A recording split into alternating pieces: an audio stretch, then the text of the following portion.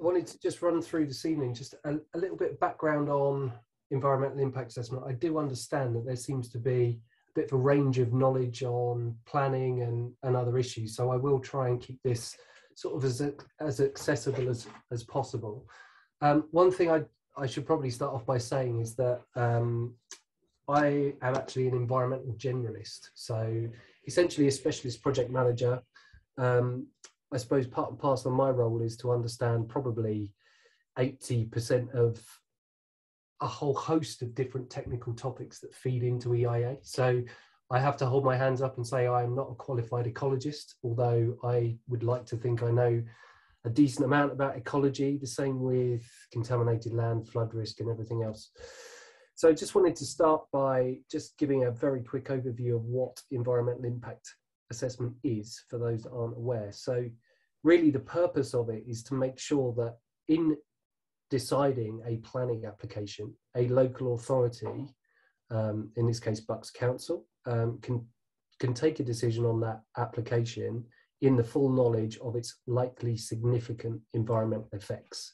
So EIA is essentially a regulated process, one of the few that actually are as part of planning. And in this case, for the Marlow Film Studio, the applicable EIA regulations are the Town and Country Planning Environmental Impact Assessment Regulations, which were back from 2017. Now there's a whole host of, there's about 15 to 20 sets of EIA regulations, I think, covering a huge amount of different areas, but these are the ones that are applicable in this case. Now, I haven't got time to dwell too much on the process, but the first stage of EIA is screening, i.e. determining whether or not a development requires EIA. So it won't be any surprise to hear that projects like nuclear power stations, large hydroelectric dams and things, for those types of schemes, EIA is mandatory, and they're called Schedule 1 developments. Marlow Film Studio falls under a Schedule 2 development, so EIA is required for those developments where they're likely to have the potential for significant environmental effects. And that first stage is to establish with a local authority whether or not EIA should be undertaken. But I'd like to point out in this case that DPL have actually volunteered to undertake EIA. So we've kind of skipped that first stage with Bucks Council, and we've gone straight into a process of EIA scoping. So if you could just move on to the next slide. So scoping really is once you've established that EIA is either going to be volunteered for a project or is required for a project. It's not a mandatory stage of EIA, although it is obviously considered best practice.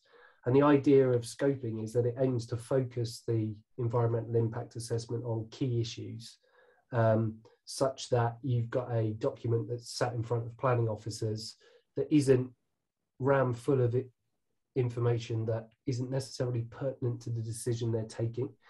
And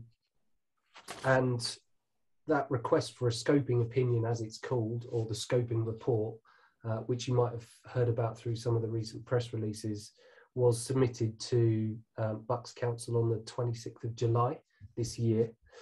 The process with scoping is that Bucks then have a period of 5 weeks, typically, to consult with a range of statutory consultees and non-statutory consultees. So the statutory consultees being Natural England, the Environment Agency. Sorry, bear with me 1 second.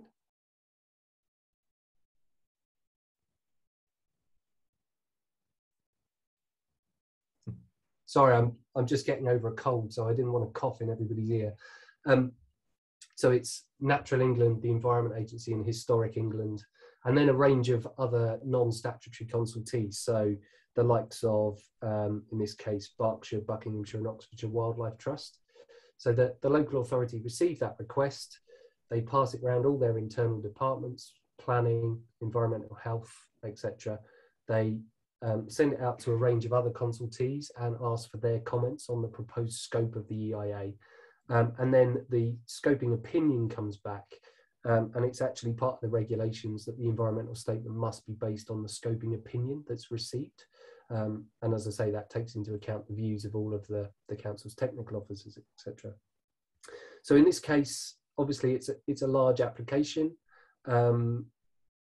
We've touched on the point of engaging with the council earlier, but they have turned around and asked for an extension of time in order to get their opinion together, which DPL have granted. So we're actually expecting their formal opinion back on the 24th of September. And as I mentioned, the environmental statement, which is essentially the product of the EIA process, will then need to be based on that scoping opinion. So there are already responses that have been received from a range of stakeholders, including Natural England and the Wildlife Trust, and they are being uploaded onto the council's planning portal and are accessible to anybody that wants to go and read them. But very quickly, I just wanted to run through the issues that, in the opinion of the professional consultant team, should be scoped into the EIA and out of the EIA. So the issues to be scoped in: transport and access, air quality, climate change, greenhouse gases, noise and vibration, ground conditions and contamination, and then flood risk and drainage, ecology, historic environment, which typically includes archaeology and built heritage. So Westhorpe House being a listed building, for instance, but in this case is more associated with built heritage on the basis that lots of the site has, as mentioned earlier, been quarried and landfilled. And then finally, landscape and visual effects. In terms of the issues to be scoped out, now this is not to say that there will be no documentation that's submitted alongside the planning application to cover these issues, because, for instance, in the case of daylight, sunlight and overshadowing, there will be a report that accompanies the planning application that looks at the potential effects of the development on nearby residences. But the issues that we propose to scope out of the environmental statement, on the basis they're unlikely, on the basis of what we know at the moment to be significant, are waste and minerals, daylight, sunlight and overshadowing, solar glare, wind microclimate, which is typically associated with much taller buildings in a much more urbanized environment, human health, although that is not to say that human health wouldn't be considered within the environmental statement, because some of the criteria that say air quality, noise and ground conditions and contamination are based on come out of World Health Organization standards, and they're all there to protect human health essentially. So by scoping out human health, what I mean is that there wouldn't be necessarily a standalone chapter on that, and that we'd be signposting within the environmental statement to we'd be signposting in the environmental statement to where that is considered. Arboriculture is one issue, and another issue where there will be, so we've undertaken tree surveys, there will be an arboricultural impact assessment that's submitted alongside the planning application, but typically arboriculture isn't covered by EIA, although will be referenced within the ecology chapter. Agricultural soils, and then finally risk of major accidents and disasters. And again, because the EIA regulations cover such a broad range of developments, there are obviously those that are more likely to result in major accidents and disasters than a commercial development such as the one being put forward. If you could just quickly go to the next slide. So obviously we're at an early stage. Lots of baseline studies have been undertaken. So that includes a range of desk-based assessments. So actually going and getting hold of ecological data from the local biological record centre, all of the record data from the historic environmental record, which relates to archaeology and listed buildings. And then we've done a range of on-site assessment work and survey work, which really is part of this iterative process. So the idea of EIA is that you go and you identify what's on the site. That then feeds into the work that Jason and Priors are doing in terms of setting the development out. So obviously the best way of reducing environmental effects is to avoid those areas that are most sensitive. And so I just wanted to spend 5 minutes just running through some of the survey work that's been undertaken by the technical team to date. So if you just move on to the next one. So the first one is traffic surveys, and I think, you know, the point has been made earlier this evening about the fact that we are not looking to have a development that people can only access by private car. That actually consideration is being given to pedestrian and cycling links, public transport such as bus services, utilising the, you know, other connections. But just in terms of the traffic surveys that have been undertaken, there's been a range of automated traffic counts that were undertaken at the end of June and early July, at the point that Bucks Council confirmed that they would start to accept traffic survey data again, because obviously with COVID and lockdown, you have seen a reduction in terms of traffic flows. So those were undertaken then, and they were out for 24 hours a day for a period of 1 week, over weekday and weekend. And then there were also a series of manual classified counts, which are the ones shown in white on the screen here, which are looking at queue data and will actually have people sat at those junctions counting the number of vehicles that were doing specific movements and queue lengths and things like that. As I say, there has been some consultation with officers at Bucks Council already on certain issues. There has been a little bit of a hold up with getting a formalised meeting schedule with those officers, but they have been engaging with us on the timings of surveys and things. Next slide, please. The next one is air quality monitoring. So we've been monitoring since June this year, and that's going to run for a period of 6 months up till November. And we've been monitoring at the 5 locations shown on the screen there. Again, it's a little bit tricky to pick up, but if you could see my arrow hovering over those points. And we've gone out and laid diffusion tubes to look for nitrogen dioxide levels, principally along the A404 and Marlow Road, but also picking up down at the southern end of the site near the railway line.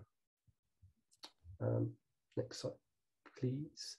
One of the other surveys that's been undertaken obviously is noise, and I think this was shown on some of Jason's slides earlier. And we've done a mixture of attended and unattended surveys.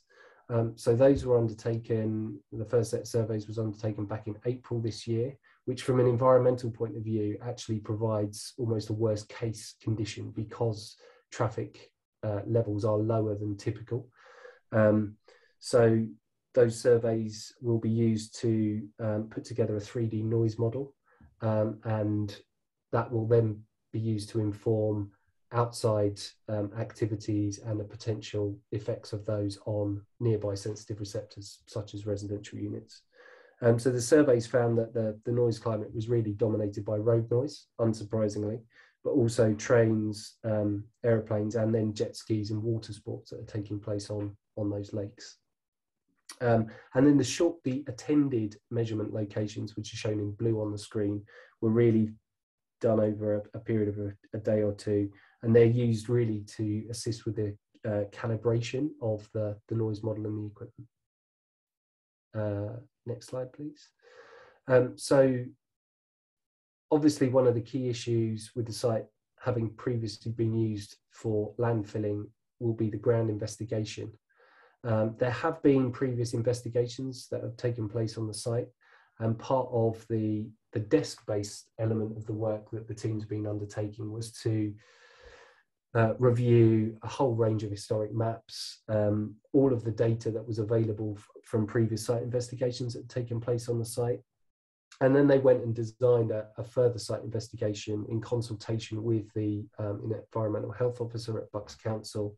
And there was an attempt to engage with the Environment Agency on the scope of that work, but they declined to comment at that stage due again to resourcing issues.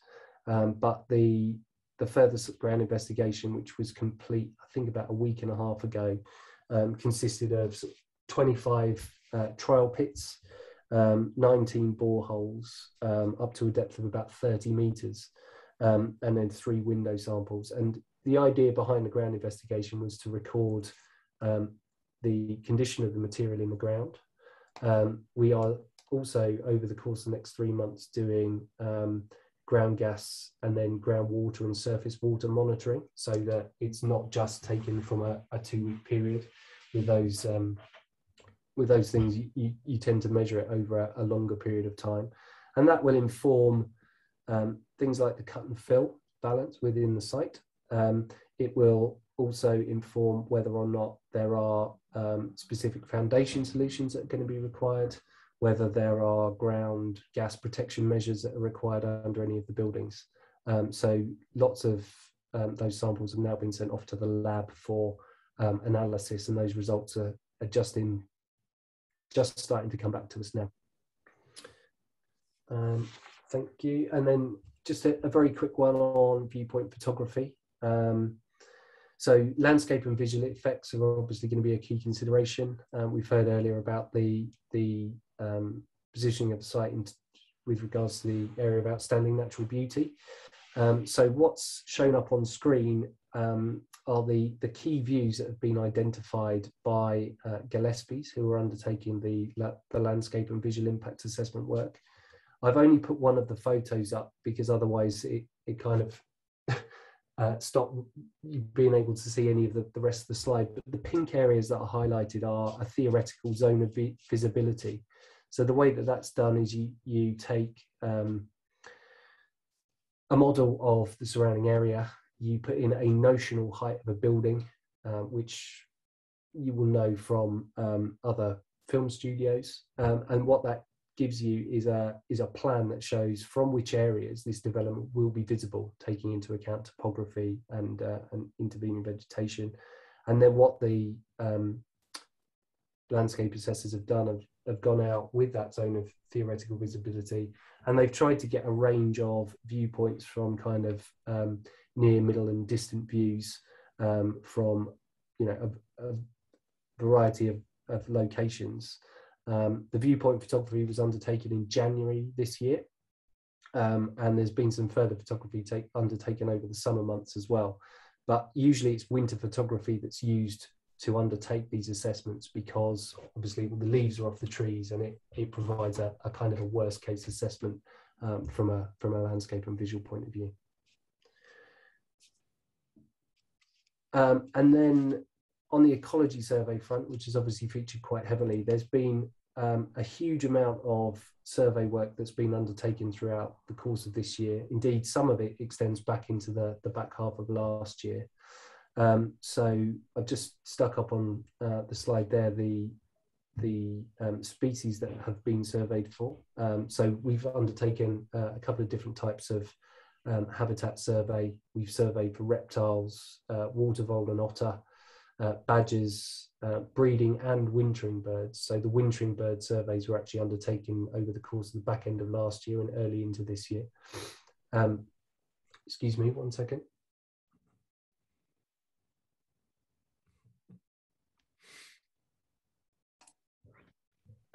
Sorry about that. We've also undertaken a lot of different types of bat surveys, so bat activity surveys, surveys using automated bat detectors, which are essentially stuck out in the field and record over a long period of time. We've done some emergent surveys on buildings that were identified as having potential to support bat roosts. And there's also been a series of aerial inspections on trees that, again, have been identified as being as potentially containing bat roosts.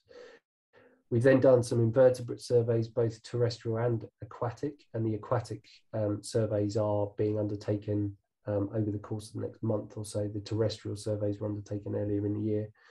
We've done eDNA surveys for great crested newts. So this is a relatively new technique, probably been around, I guess, 2 or 3 years now, which was designed to kind of cut down on the survey effort that was needed for great crested newts, because they are quite difficult to survey usually, but essentially you test for Great Crested Newt DNA within water bodies, and we have surveyed 11 different ponds. And then the final one is the fish survey, and actually, obviously, with a member of the angling club on the group this evening, there may be some useful information that you could provide to us on top of the actual survey work that we're undertaking. Next slide, please. So the final area I wanted to touch upon was biodiversity net gain. Now, this is an area that, you know, I think Waterman have a real strength in. So we've been working in net gain for quite some time. And actually, one of the biodiversity toolkits that we developed on behalf of Berkeley Homes featured in the DEFRA consultation document on mandating biodiversity net gain. So that is likely to become a requirement through the Environment Act. So as many of you know, the Environment Bill is actually being considered in Parliament at the moment. We believe the requirement is going to be for 10% biodiversity net gain to be achieved on sites that are being brought forward for development.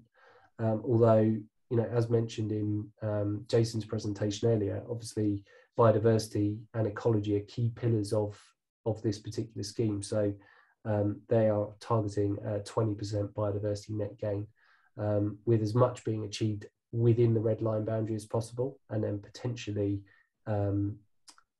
looking at enhancing off-site areas. So the method used to do biodiversity net gain, it's actually developed quite a bit, and the new metric was released by DEFRA back in July this year, which is metric 3.0. So just very quickly wanted to touch upon the way that you actually calculate net gain. So if you just go to the next slide, please. So it's really done through a calculation of the area of a habitat, the distinctiveness of the habitat, an assessment of its condition, and then an assessment of its strategic significance. And it's a sort of, as shown on the slide there, it's kind of a factor of all of those things that allows you to work out how many habitat units you actually have existing on a site. So obviously through the surveys that the ecologists have been out and done, they have looked at the habitats that are present on the site, what their condition is in, and then the strategic significance. And I think this comes back to the fact that part of the site is covered by the biological notification site, which actually factors. So it's the Marlow gravel pits biological notification site, and the factor that's applied to that is more than the factor that is applied to areas that are outside of that particular designation, albeit it is a local designation, not statutory designation. And then just moving on to the final slide is really there. It doesn't come up particularly well on my screen, but the final slide was just put in there to give you an idea about how these calculations actually work. So it's essentially an enormous Excel spreadsheet that allows you to record the area of habitat, which is done through the surveys and the use of geographic information systems, the distinctiveness, the condition, the strategic significance, and then that gives you your baseline unit score.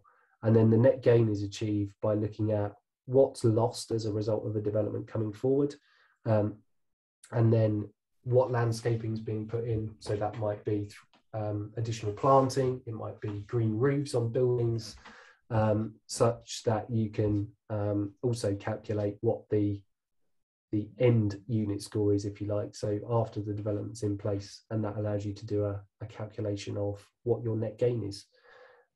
So yeah, I appreciate that was a very quick run through, but I'll throw it back to Steve.